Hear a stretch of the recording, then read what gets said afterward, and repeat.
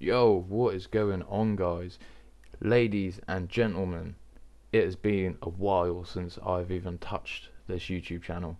It has been 3 years, or maybe even more. I mean, I look back at the videos I make and I just want to come back, and here I am today.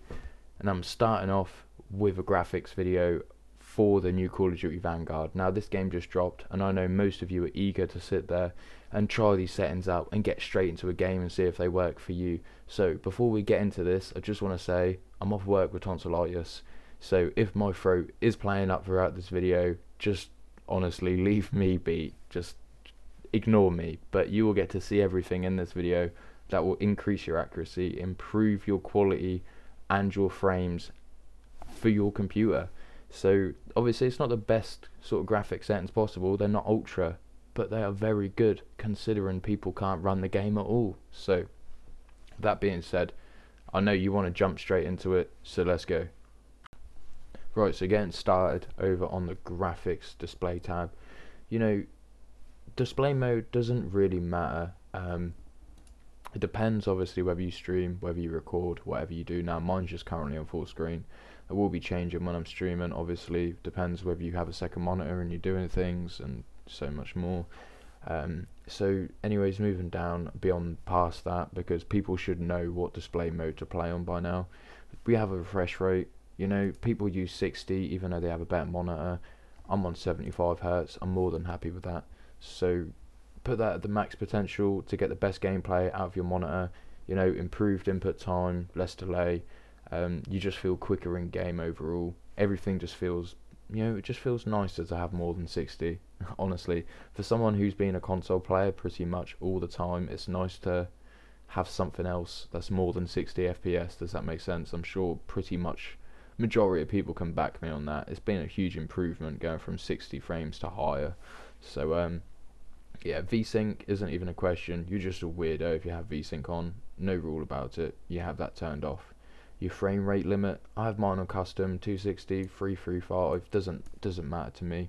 Put it on 300 if you want, or if you have a certain sort of target you want to hit and maintain, then go ahead, put it on there. But for me, I'm leaving that on 300. So yeah, aspect ratio automatic, display gamma 2.2 sRGB, and turn focus mode off. And obviously this one's pretty basic. Whatever graphics card you tend to use for the game, you make sure that you know that's obviously the one selected. You know, it's basic stuff, everyone should know that. So getting on to the main part of this video that everyone wants to see. Coming over to this tab now, we have got our quality presets. So put that on the lowest possible, and as we scroll through these, you can just sit there and change them. You can listen and have me in the background, or you can just, you know, do it as we go and turn them as we talk. So dynamic resolution, turn that off. Texture resolution, very low. Texture filtering, high. Particle quality level, medium. Particle resolution, high. Bullets and impacts and sprays, it's 2021. You're not seeing some kid shoot a smiley face into the floor or the walls or anything anymore. Just turn it off. You know, it doesn't help much, but it's a difference. Every little helps, especially when you're on a budget and computer. Am I right? So shader quality is low. Same with the tessellation, turn that straight off. So here's where we get some of our quality back. So you want to put the level of distance, detail, quality, range, put it on long. You want to put the nearby level of detail as high, and the same as distant level of detail, high.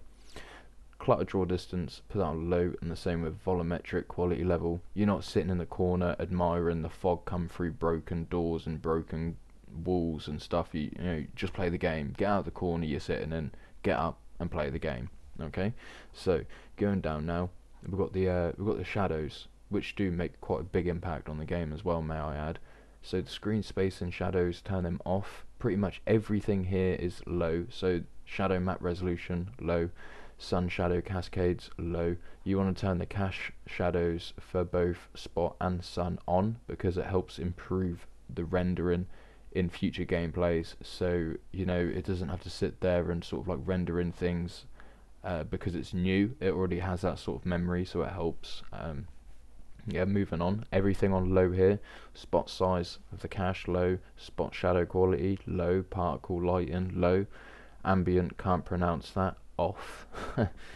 Screen space reflection, turn that off as well. And here is the main one. In my opinion, I put it on quality simply because I don't see the difference between quality and ultra quality. Now you might prefer putting it on performance so you get more frames. However, because obviously our texture quality is on low, I do like to put it on quality instead of performance.